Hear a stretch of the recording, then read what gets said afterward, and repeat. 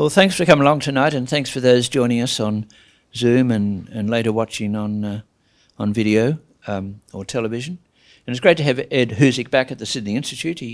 He was here, I think, in 2005 as a young person who hadn't quite made it in a state seat. And then he came back later on, early last year, as someone who was a significant shadow minister in the opposition, and now he's here as a cabinet minister in the government. So he's been a good friend of the Sydney Institute, and it's great to have him here. Now, I'll introduce him very briefly. Educated at University of Western Sydney, member for Chifley since 2010. He was Parliamentary Secretary to the Prime Minister and then various shadow ministries in opposition, and now, since the election of the Albanese government, the Minister for Industry and Science. And the topic for tonight is building a secure future for Australia's suburbs. Ed Husic, you're very welcome. Thank you. Thanks, Gerard.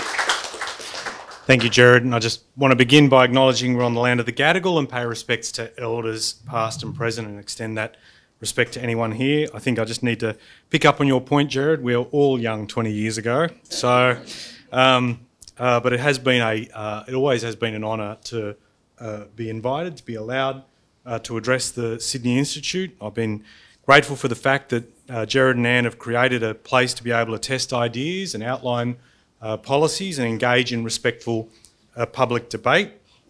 And I wanted to, I guess, start by doing two things that I suspect one doesn't necessarily always hear in these type of speeches. One is I want to be able to tell you a family story, and I want to be able to tell a Western Sydney story.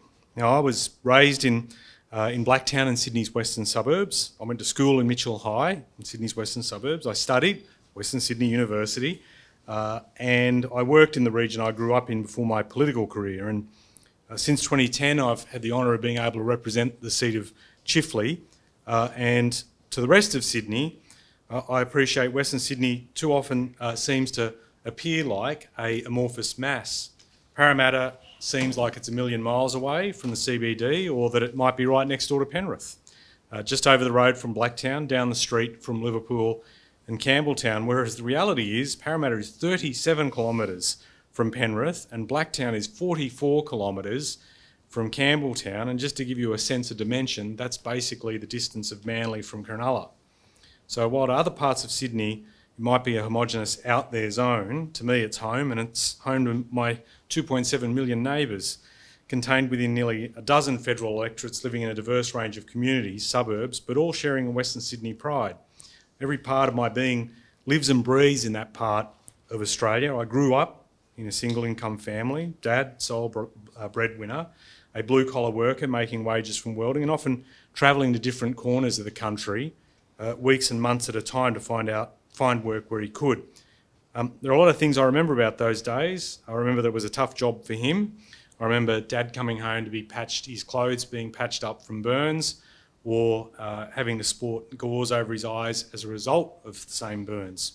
So it was a tough job indeed, but it was a job that also brought a lot of satisfaction, a sentiment shared by manufacturing workers. It's a satisfaction in a job well done, satisfaction in physically seeing the fruits of their labours, satisfaction knowing that somewhere, someone had their life made easier, better, richer by something that he and other manufacturing workers had done with their own two hands.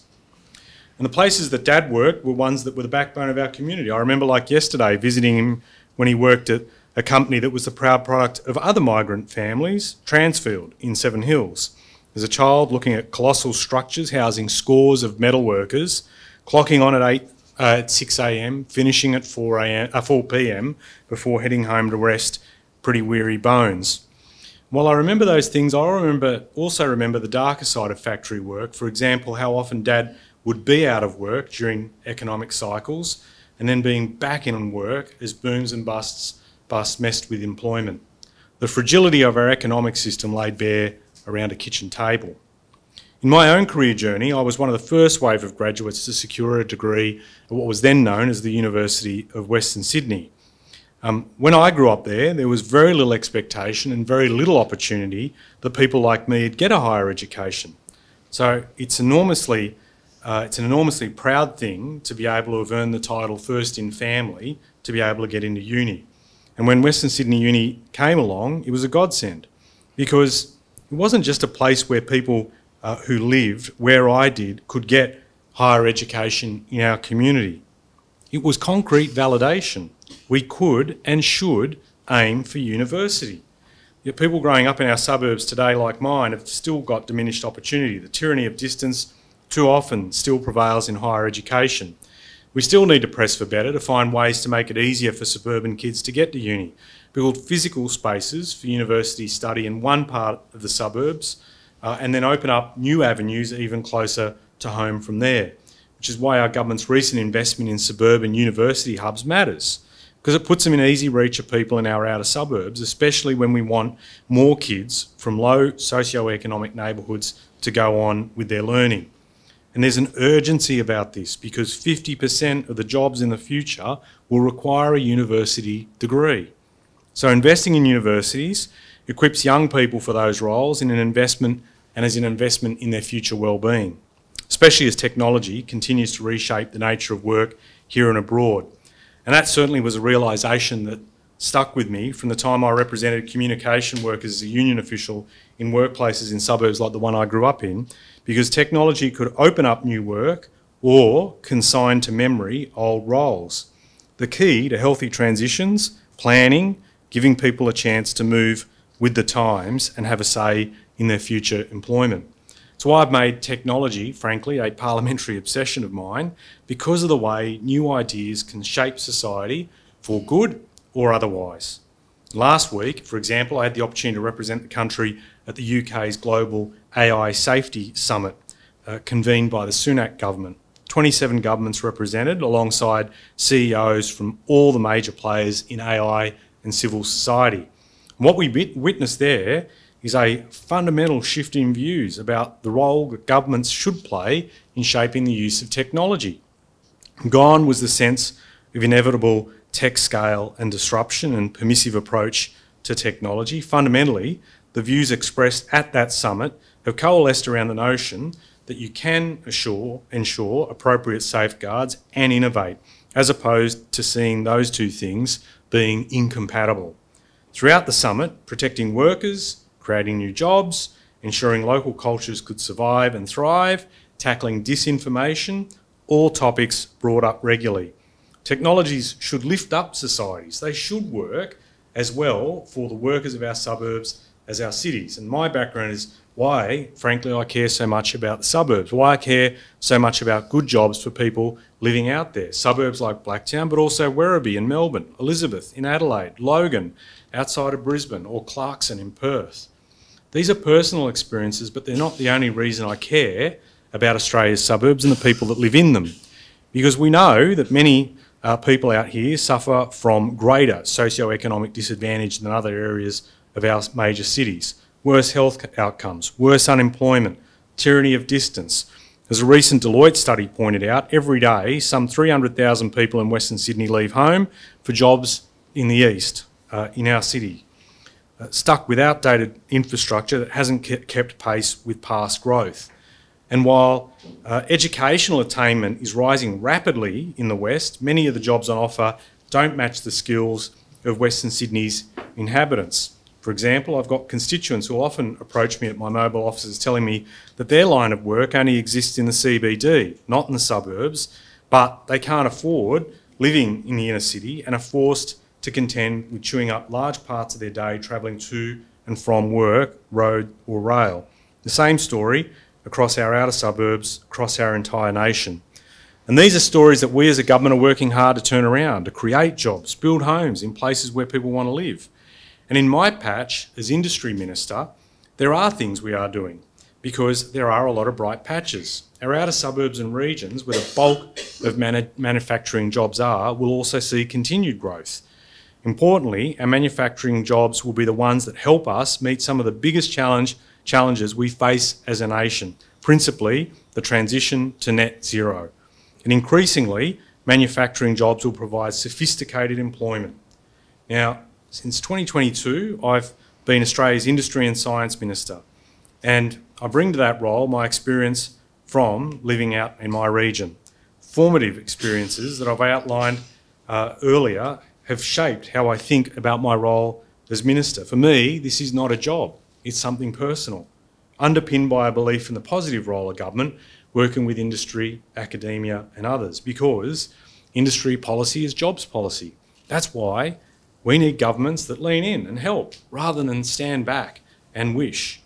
Time after time, successful industries around the world have been built by the ingenuity of their founders, the hard work, skill of workers, the patience of investors, by governments willing to step in and do what they can to create and support the ecosystems that businesses need to succeed and thrive. And I've watched this for years, here and overseas. Our industry policy framework has been recast and modernised, giving it purpose, attaching to it national challenge, especially the challenge of net zero. The Prime Minister's often said he wants to see a future made in Australia, and the portfolios of science and industry have been deliberately joined up, making new discoveries that could lead to making new products right here in our country. And for me, that means a future also made in our suburbs and regions, because it's in the suburbs and regions that the jobs which will transform our economic future will reside. But there's a task ahead for us to reach that future, because over the last decade alone, national manufacturing output's declined. We've got the highest dependency on manufactured imports and lowest level of manufacturing self-sufficiency. And over 30 years, we've seen our nation fall in the economic complexity order, or index.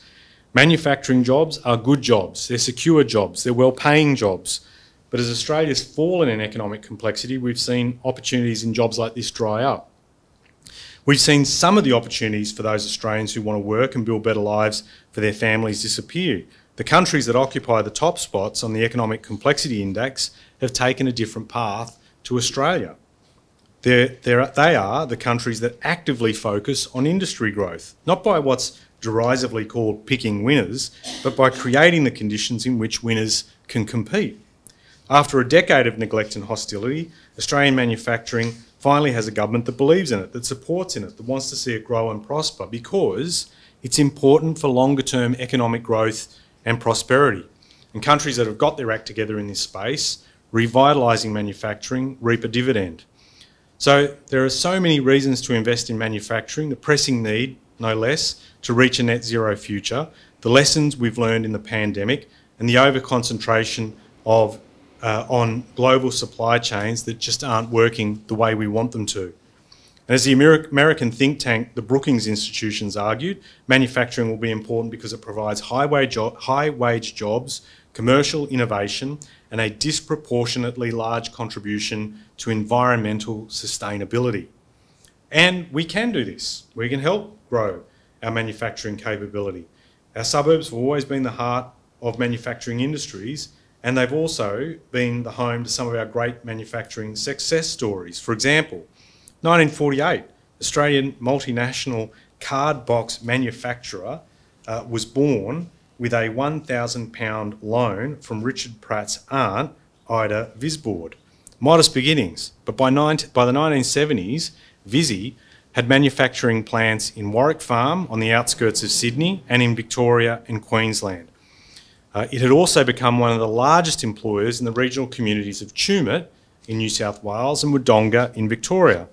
Now, I probably don't need to tell you the heights to which Visy has risen, but last month I joined in the opening of their most recent factory in the suburbs of Brisbane, and the change in the condition of the factory floor when compared to, say, something that my dad would have worked in was stark. Automated vehicles, automated conveyor belts moving at warp speed, testament to rapid technological advances, while also providing employment opportunity to produce 1 million boxes a day, which is just astounding. A brand new BlueScope steel factory opening in Western Sydney is replacing its old one and is going to produce 240,000 new ColourBond steel rooftops per year, or 80,000 new steel house frames. That's going to boost domestic manufacturing jobs, help people who live in our area get those jobs, and at the same time provide much needed housing for those in the suburbs and around the country. Or you could look at Australasian Fresh in Western Melbourne exporting dumplings to Hong Kong. Republic of Korea, Malaysia, Singapore, or Vaxxus in Brisbane that's found a way to manufacture needle-free vaccines that can be stored in a wide bandwidth of temperatures and is breaking ground right here in this country. That's what a Labor-led government is about, growing the factories of the past into advanced manufacturing centres of excellence. So I know we've got the strengths to do this, and it's why we are determined to back these and other companies like them who are pursuing a future made in this country through our National Reconstruction Fund, Industry Growth Program, and soon to be released things like the National Battery Strategy, which will value add and lever off our huge store of critical minerals. And we want to be able to back the industries of today, but also see transformation into the industries of tomorrow. Our factories look different to the past. They're safer, cleaner, greener, and still provide secure jobs. The place that makes things here in Australia, the places that are, they're rapidly changing too. There will always be a place in Australia for women and men who want to make things. Jobs for people who are good with their hands. But we'll need assembly line workers, production hands, machine operators working on ever more sophisticated machinery. But there are new jobs emerging that require more advanced digital skills. And the government wants the men and women in our suburbs, our outer city suburbs, to consider it, heading off to TAFE to get skilled up for these jobs. That's why last month I was pleased our government announced a $5 billion investment from Microsoft into our economy. Next year, for example, as a result of that deal, a new Microsoft Data Centre Academy will open up in Western Sydney in partnership with TAFE. It'll teach crucial data and cloud skills we're hoping to get to people who might not previously have considered a tech job. You see, we want to skill up the digital tradies of the future. And our government's committed to a target of 1.2 million tech jobs in this country. But the real growth area for these jobs isn't in the tech sector per se, it's in techie jobs that exist in businesses across industry, like manufacturing and other sectors. It's why the government's heavily investing in fee-free TAFE, because we want Australians to know that if they want to pursue further training, that they're not going to be encumbered by a financial burden as a result of doing that. We want to make sure that the folks in the outer suburbs of our major cities have got the right skills to access a growing set of jobs in industry and manufacturing that will last into the long term. It is absolutely no exaggeration to say the transition to net zero is critical for our future, critical for our environment clearly, critical for our economy, critical for our way of life. We are trying to fashion a new energy system and doing it in one generation compared to what previously took generations to achieve. It's a big job, one that can create a lot of jobs in the process. We need to mobilise Australian industry in this effort. And in meeting our national challenge, we can create new industries, capabilities and jobs in our suburbs and regions. The demand for things like steel, aluminium, fertilisers, cement, and so many of the products we take for granted and that you would never expect I'd talk about at a Sydney Institute speech, will be there in the future. We need to ensure these industries can still make great products while reducing their carbon emissions. For some industries, the pathway is clear, but for others, the work's still ongoing to identify the path to net zero, and it isn't going to be easy.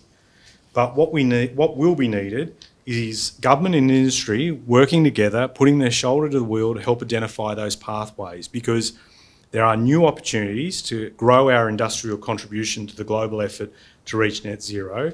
We stand on the brink of seismic change, of new nation building, of global transformation of our energy systems, of new technologies like artificial intelligence and quantum computing, which will define this century like cars and personal computers did in the last.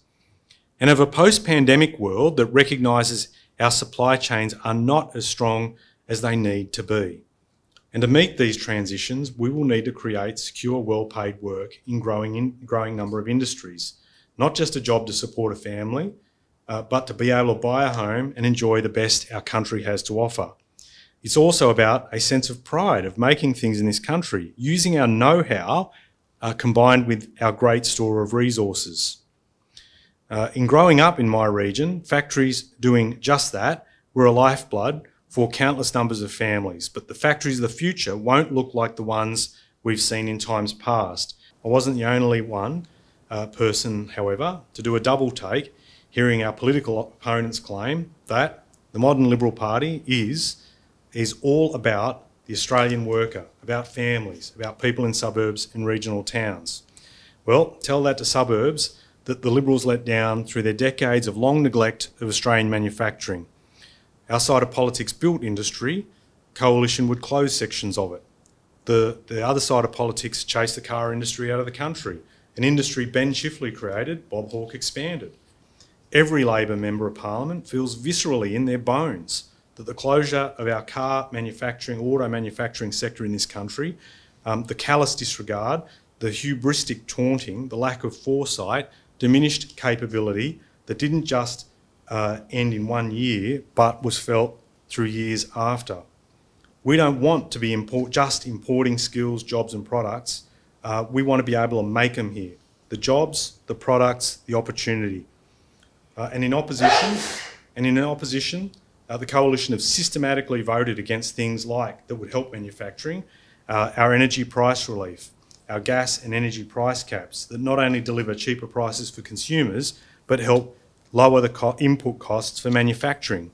They voted against many of the cost of living measures I previously outlined. They voted no to our investments to grow manufacturing. This type of approach will have a negative impact on the people who live in our suburbs and regions. But I think this moment demands more than the negativity of others. If we shrink from the moment, as some would have us do, we'll have blown a great chance to set up our country for the next generation and beyond. The chance to give working families of tomorrow what families had in the past, a secure future tied to well-paid jobs in growing sectors, and a sense of pride at seeing our know-how being put to use here or overseas. For Labor, where you live is where you grow, and that's all at the heart of the way our government approaches decision-making, with the suburbs not just places to live, but places to grow, to raise families comfortably, places to educate, right from kindy to uni and everything in between. Places with strong healthcare, with GPs, local medical centres, world-class hospitals. Places with real employment, career opportunities that don't require a 30-minute each-way commute every single working day. Everyone in this country deserves to live in meaningful, secure lives with affordable childcare, access to quality education, local jobs. Because when you build those local jobs, you build local communities and you build a better future for the entirety of our nation. Thank you.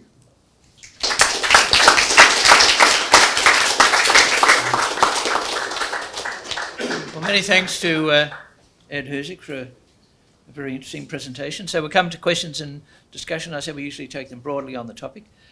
So I'll lead off broadly on the topic.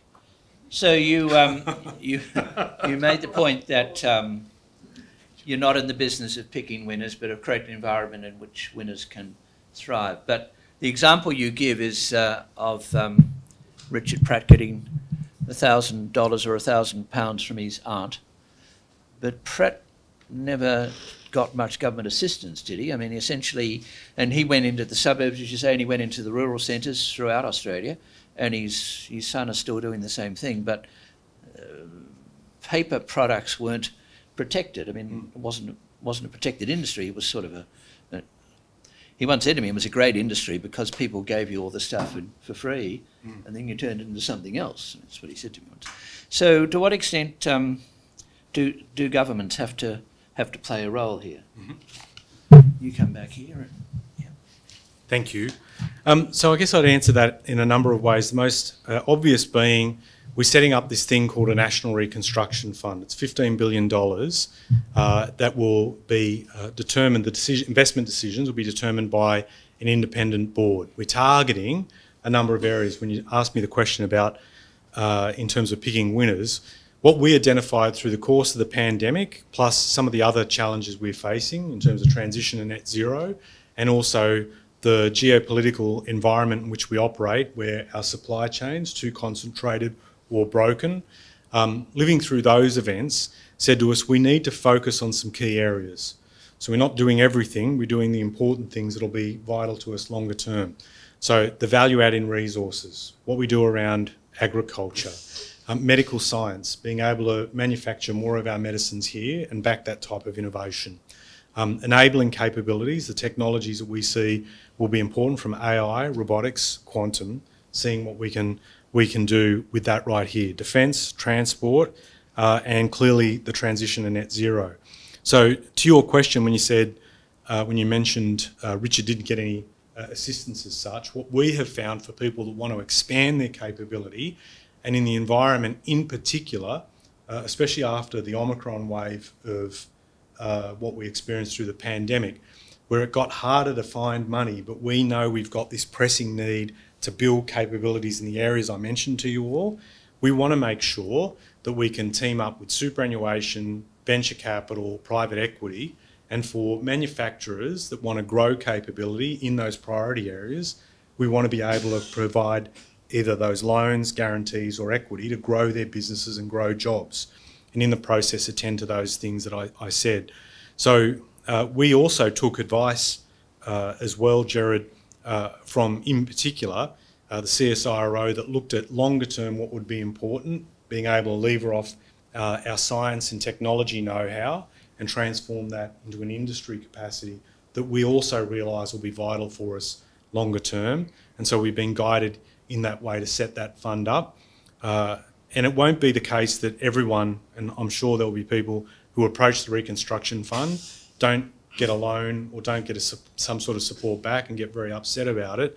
But we don't want to have people like me, politicians with colour-coded spreadsheets, making political decisions on the investment needed longer term. You need to all have confidence that there will be a rate of return when people approach the NRF for support, and that rate of return is an indicator of two things. One, it's likely to be successful, and two, we can use that money to keep that fund going on and helping other businesses as well. So it's very thought through to be able to give you all the confidence that taxpayer funds are being used well, but that they're being invested in terms of our economic future likewise. And who will be on this board? So we announced that, I'm going to say, in late June. It's headed up by a person called Martine Wilder, who's ex-Clean Energy Financing Corporation. It's made up of a range of people with different backgrounds, different sectoral backgrounds as well. And there are about 9 people on that board representing industry and workforce, because we think having a collaborative approach is important. And so we've got that range of skills and expertise to help guide the decisions. Okay, there's a question there, one down the back. Hi, that's very refreshing. Our immigration numbers are taking off again. Mm-hmm. In the past, the long distance past, your father would remember, yep, our immigration took in manufacturing, and it was very important. Mm. Are we going to use immigration in the same way, maybe for investment, for workers? Is the immigration intake going to reflect some of the needs of this sort of scheme? So there are a number of things, Anne. We recognise coming out of the pandemic the pressures that were on the economy, and particularly in what was driving inflation, because of the fact that our supply chains weren't working, and a big part of that was employers couldn't find the people that they needed to fill those jobs. And it's across a range of different sectors. And so what we want to do is two things. We want to be able to build up our local base of people who can go in and fill those roles. And that's why things like, for example, fee-free TAFE, people who might want to do a career change but need the training to go into those high-demand jobs, that they can do them well and do them for the long term. And the other education investments that we're making, and I don't need to go through a shopping list of those with everyone here tonight. But that takes time, clearly, investing in that development of skills. So where we can get talent from other parts of the world to help meet the needs of industry is really important.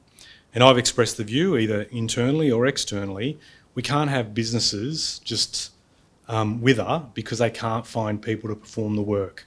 And so we need to be pragmatic about what we're doing. So a lot of what we are trying to do in our immigration system is meet that need, bring people in that can help meet the jobs that are required, which is, for a lot of you, it may sound extraordinary because it's been, I think, well beyond anyone's memory where we've lived through a period of unemployment with just a 3 in front of it. So we've got a market where we need to find, we have got close to full employment as what, or we've surpassed the traditional boundaries of it or definitions of full employment, but there's still a need for talent. And the other thing, if I may say very directly and frankly, I want our immigration system, even if we filled every single job with someone locally, I'd still want us to have the flexibility to bring people in, because manufacturing and other jobs, they rely a lot on new ways of getting things done. Our productivity, which we've got to work hard on improving, will require us refashioning processes and getting things done smarter. And if someone is doing that in some other part of the planet, we need to keep building our knowledge base. So we're trying to do the right thing both ways. Train up locally, but bring in talent. Ultimately, making sure that fulfilling jobs are filled with people and that they're not waiting for people or going out of business because they just can't get the job done themselves.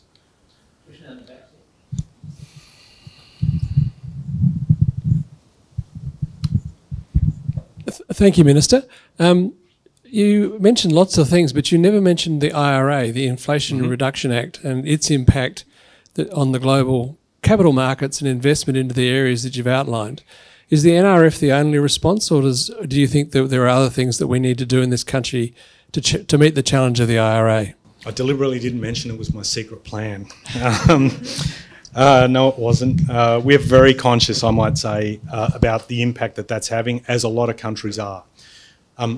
From our point of view, we recognise it's both opportunity and risk. The risk clearly is that our capabilities get lured offshore at a time we need them to stay here, because I'm a firm believer we need to mobilise Australian industry to make the products required to get us to the 82% energy generated by renewables, that we can fulfil the commitments we made to the Australian public, but more importantly, do what's right for the next generation.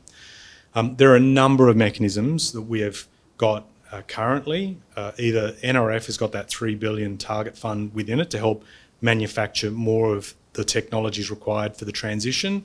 We also have clearly the Clean Energy Financing Corporation and ARENA, but that's not it. That's not the full package of what needs to be done. So, for instance, in my area, I've been working hard to ensure that we go that next step in the battery value chain. We do a lot of mining and refining.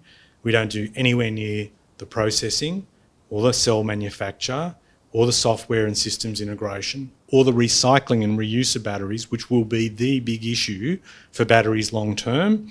And the other thing is too, we are very dependent naturally on lithium ion, but there are a range of other battery chemistries that need to emerge as well. So we're looking now at, well, how do we invest to be able to go deeper into that value chain, potentially create over 60,000 jobs, I should say, and a huge impact on gross value add as well to the economy. And so we're looking at things like that. We've had the Hydrogen Head Start program announced by my colleague Chris Bowen, and there are other things we need to do. Most recently, the Minister for Resources announced the extension of the Critical Minerals Financing Facility to be able to provide further support in that area. But there's a lot more we can do. I mean, we have huge reserve. Like, if you look at the exposure of this continent to solar radiation and the fact that we don't produce solar panels, though we were instrumental in the development of the IP, of the technology itself, right down the road at UNSW, we can do more. And so, for instance, and I might loop back, if you don't mind, to something that Gerard asked me earlier. You know, being able to print solar panels using ink that can transmit electricity is what is being tested at the University of Newcastle in a spin-off or spin-out that is commercialising that technology with the ability to print that very quickly at way lower cost, and while it will be replaced a lot quicker than traditional solar panels, has just the same efficiency, but produced way cheaper, which means we can go from having about roughly, I think off the top of my head, 25% of homes in this country have solar panels. We could do that way more and extend our lead as a country that's got the highest rate of rooftop solar in the world. So there is a lot we can do, and we'll be progressively announcing some of these things you'll see and we flagged. that we need to do that so that we can meet those overall targets. Thank you, Minister. Just from as you see it, how do we ensure that the new industries we're hoping to facilitate can compete internationally whilst ensuring we maintain fair wages and conditions for employees? So that is a really good question. It's one that's confronted manufacturing for the decades before, because what we were competing with is processes where the labour component was way cheaper elsewhere than what we were accustomed to, and we don't make any apology, for example, getting people good wages and conditions, and it goes to the heart of why my party exists, right? But the way that things are transforming, I might come back quickly to batteries. If you look at the type of labour that's required in the deeper parts of the value chain, the skills requirements are way higher. And if you look at the way in which people are remunerated for those skills, it's internationally comparable. And so what we need to see in terms of, and the way that manufacturing is going is it's becoming a lot more advanced. It's using a lot more robotics and automation, which is a point at which I can mention that we are developing the country's first robotics and automation strategy. Not because I want the Terminator to take over, but the reality is advanced manufacturing will require that degree of complexity, and we've got this great lot of skills here in robotics that we need to apply for the building of processes that can be used by manufacturers, like, for example, the ones I see up on the Central Coast, who have automated more and increased their workforce. So the game has fundamentally changed, and the reason why I talk so much about manufacturing is not to be a bore at parties, but rather to say it is a big deal for the country making things. And a lot of people love that idea that we are a country that can make things that matter to us.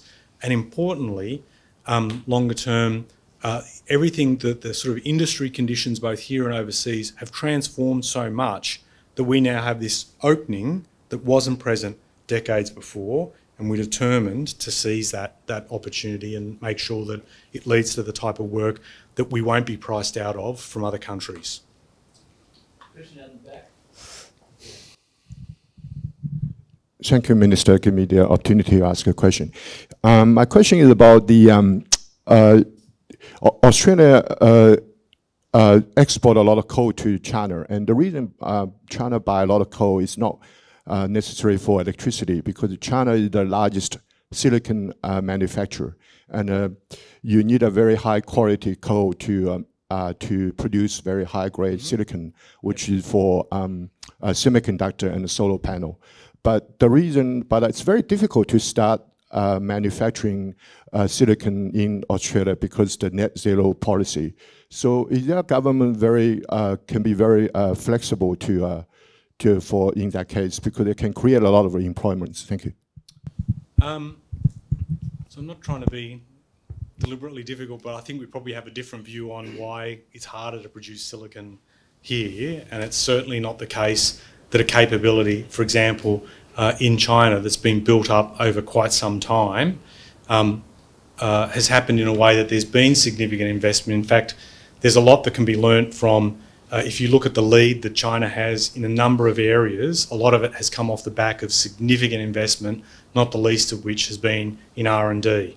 And so I think there are a number of processes that play out, but I take your point on board, because the other important thing in terms of coal is it's not just for thermal but metallurgical, and it's got a whole stack of other purposes as well. And it's important that we understand that while we make the transition to net zero, there will still be things we need to use coal for and gas for. And I've made these points publicly, and I might just reinforce some of them here, not the least of which with gas is it's an important feedstock, for example, in a product that we use in very great amounts every day, plastics. And there aren't alternatives that are available where we are using fossil fuels as part of that process. So there'll be other things where we don't necessarily need to use fossil fuels for energy generation, where it's not a part of the direct production process. But things, for example, like green iron or green steel, that can use hydrogen as part of that process, that will transform that industry. And because steel, iron and aluminium also feature in so much of the renewable energy equipment that we're chasing, we need to be able to find a way to produce that while not seeing the emissions footprint widen out. So getting the balance right is important. There'll be people that say we can't move away from coal and gas at all, and there'll be others who say we need to shut it down right away. I don't think either end of the spectrum is helpful or productive. There is a balance here, and the world is trying to find a way to do that. I've got a question on Zoom from one of our young members up in Bathurst, Chifley country, right? Yes. Yeah. And she says that she watched... It goes to Ben Chifley asking me a question from Bathurst via Zoom. She says that she watched Q&A last Monday, and there was a woman on the program, on the panel, who said that if AI goes the way it's going, the world will end by the end of the century, and she's only 23. Have you got any hope? Well, I try not to make my addresses to the Sydney Institute that morose, so I'm not going to focus on it. There is a lot... look, we've been on a bit of a journey. I'll address the question at its heart, but I think it's important to note we've been on a bit of a journey.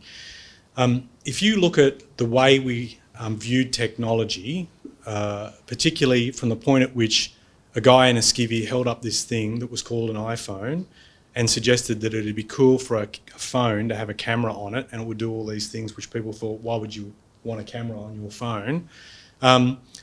We went from, wow, technology could really change the way we live our lives and we should just go full bore, just make sure we do everything when it comes to technology.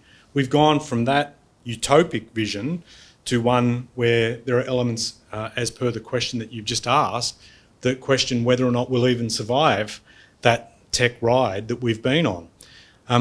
The question around the safe use of AI, that went to the heart of that summit that I attended last week in London, where you had governments represented and some of the biggest companies.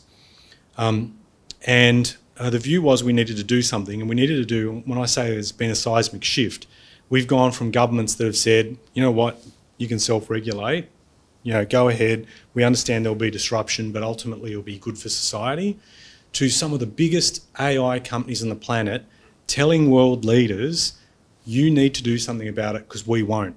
Not because they don't want to, but the accountability is different. They report to shareholders and they've got their lines in which they need to get stuff done. Government's accountable for shareholders plus wider community. And so getting it right's important. So what we're trying to do is ensure that there'll be different, across different governments with different perspectives, we'll do better on safety testing. That is, before something is released, that in the design, the development, the application of AI, that the people that are doing all that can show that there's no unintended consequence, that in the outcomes from what's produced, that you can also evaluate that and that we can get that right. And what we're also trying to do is chart a pathway. There are things that often say you can't innovate if you regulate. Well, in actual fact, it's been the case that some of the greatest innovations have been in heavily regulated markets. And if you don't believe that, we wouldn't be taking the medicines that we do. And yet we see always a new breakthrough, a new medicine, and we developed a vaccine in the middle of a pandemic, something that would take decades, got developed in just a few years, and that happened in a very heavily regulated market. We're not trying to stifle innovation. We want to give people confidence that the technology they're using is doing the things that people expect, and that we can get the full benefit of using that technology in that way, and to make sure that, in particular, and I joked around about it, but we don't want people to feel like that their futures will be crimped or that they won't have a future, because technology is often a runaway tear and no one's doing anything about it, when really what we saw in the last week is a serious determination to get that balance right. There are a lot of questions, so we've got to be brief. You've talked a lot about shoveling out billions of dollars of taxpayer funds and borrowed funds. What is the government doing to make business easier and to enable these new manufacturing facilities that you talk about. And I think about it in the context of Microsoft wanting to build all these data centres, where it's almost impossible for data centre operators to get planning approval to make data centres. Now, I understand planning approval is not your department, your jurisdiction. At this point, can I say thank Yeah, God? the question is, what are you doing besides shoveling out money to make it easier for business to set up these industries of the future? Well, I don't agree with the characterisation with shoveling it out. I think I've gone a great length to say that what we want to do is make the capital available so people don't feel like they have to do something that is all irksome and irritating to us, which is businesses going offshore because the money wasn't available for them to pursue their ideas here and to build great businesses. And in doing that investment, we want to make sure that we make the investment right. It's not politically motivated, but it's done in a way that you can, and everyone here and anyone watching can have confidence that proper commercial decisions are made. On data centres, and I am grateful, jokes aside, that you've indicated that I don't necessarily have the planning power, but clearly data centres and the fact that they house the cloud computing that is vital for so many businesses and consumers, frankly.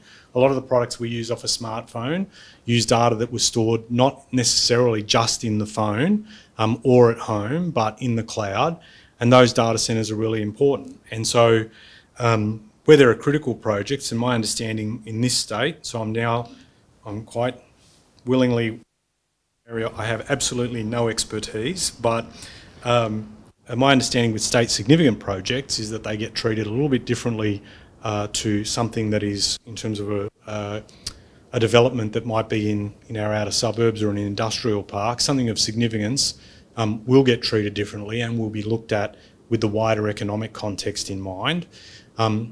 If there are particular issues, I'm more than happy to take those on board outside of the Q&A session. But one, I think we are going to see more of these centres come up, but increasingly too, we're going to see an expectation from community that the way that the centres are run and the amount of energy that they use, that they improve energy efficiency as well. And that's a big challenge, I think, for the digital sector more broadly, about much more efficient use. I might come back to the point that AI in some cases has optimised the operation of those data centres to use significantly less amounts of energy. But there'll be other questions that come up on that. But to the substantive point you're raising about getting those things right, if there are blockages in the system that impact on either state or national economies, let's get them out on the table and see what we need to do, because if they're causing frustration, let's attend to it, by all means. Yeah. We don't have much time, so they'll be very quick. There's a question here. There's one there. I think he's saying that to me because I'm answering the questions too long. So. Thank you, Minister. I think you made a brief reference to pharmaceuticals. Mm-hmm. It's quite scary that most of our pharmaceuticals come from overseas. I'm wondering if you've got any details about us manufacturing them almost solely here, which would be excellent. Well, I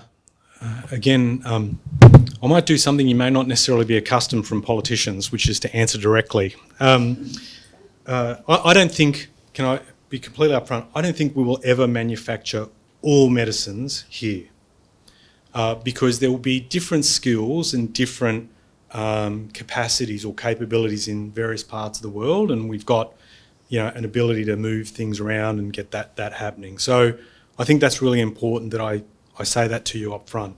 But what I do share with you is the desire, absolutely, for us to increase what we manufacture here and to support those that are willing to do so.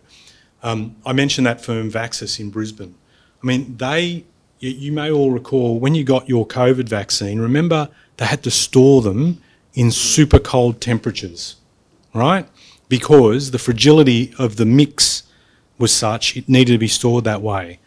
This firm in Brisbane, made up of Australians, had worked out that instead of putting that vaccine in a needle and developing it, they can put it on a small patch of some of the tiniest, like half the size of a human hair, prongs that get put into a device no larger than a 20-cent piece that you press the back of and administers the vaccine, but can be stored in temperatures up to 40 degrees. Now, can you imagine us being able to have those vaccines, particularly for communities that find it hard to have the facilities, the cold storage facilities, develop that.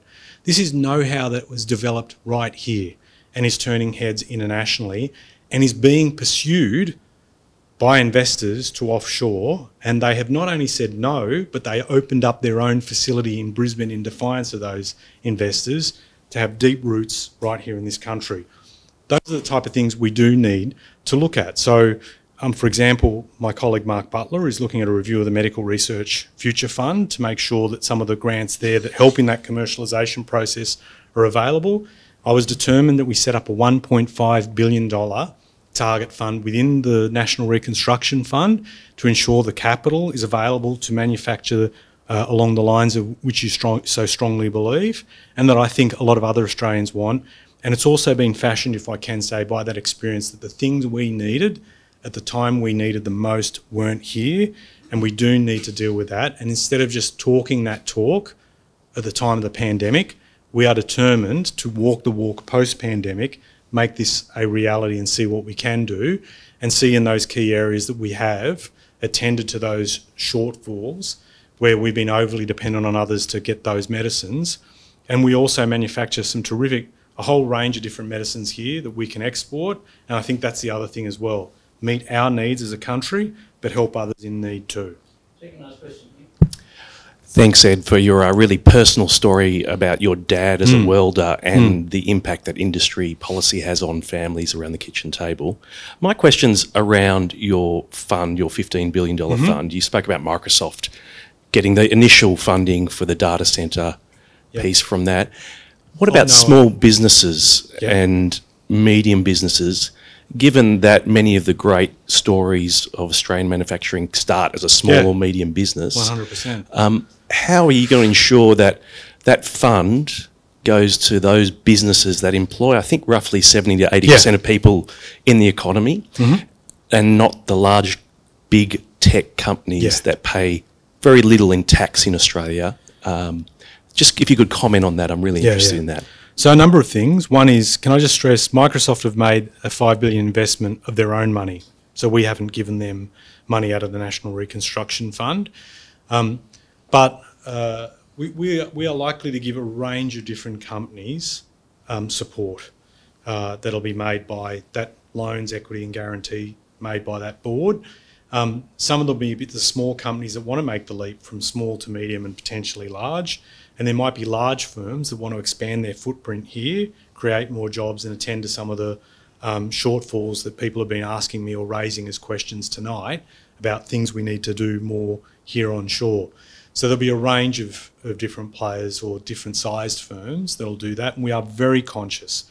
And something that I said earlier, and I think it was in response to your question about we didn't want to see firms leave the country because they couldn't get the capital they needed to grow and survive. Some of those companies that find it really hard are SMEs. And there could be a whole host of reasons for that.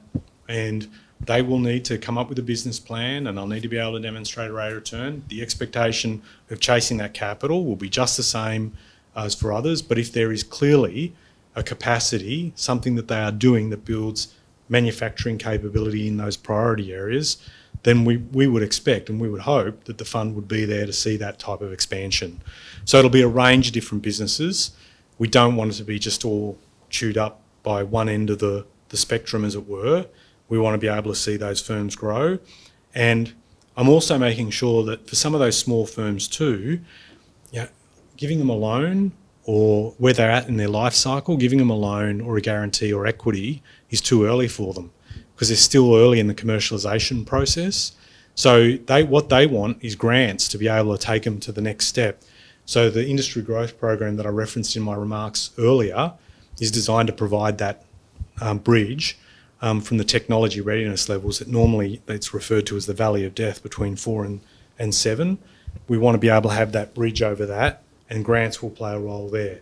So that way our approach is catered to the businesses at their particular point in the life cycle, and it's relevant to them then. Just a quick final question. If you come back in 3 years' time, and assuming you've won the next election, what would you think would be the... Don't make my eyes twitch. What would be the major initiative you would look back on and hope to have achieved first of the various ones you've gone through tonight? First, I never tempt fate. So we'll go through the election, and I'm a Labor politician who's gone through elections that were supposed to be a sure thing and they weren't. And the reason I say that to you all is not because I'm a rabid pessimist, but rather I think it focuses on the need to deliver concretely. And to your point, what I want to be able to see is that there's a path where we see greater complexity in our economic system, that we can sense that we're making some headway across those key areas. And the biggest thing that I've argued that we need to see in terms of some of the things, be it from manufacturing medicines or helping emerging technologies grow and thrive in this country and add value. But the biggest thing I want to see is to shake off this, what has dogged us for generations, which is we're too small a country, we can't do it, which speaks to a lack of faith in our know-how. The biggest thing I want to challenge is that we do have the ability to get things done. We need to make sure the ingredients are there to do so. And the reason I say it is not because it's a cute political point, but having faith in our know-how influences the way we make decisions, either as governments buying products off those firms, SMEs, for example, in a procurement context, or the investors that are going to make a decision about whether or not to back capability here, not just as governments, but broader investors in the community as well, because they go, yep, we've got to back this because we want to steal the march on someone else. And that while I think learning from overseas is important, I want people to learn from us. And we have a lot of smart people that are doing some really good things that will transform our economy and industry long term. And for me, if I can get a change in the political environment that increasingly says, why aren't we doing more of this here? And why won't we back governments that do it? If we can get that dynamic in our public discourse, I think will be a good thing for us long term. Many thanks. Thank you.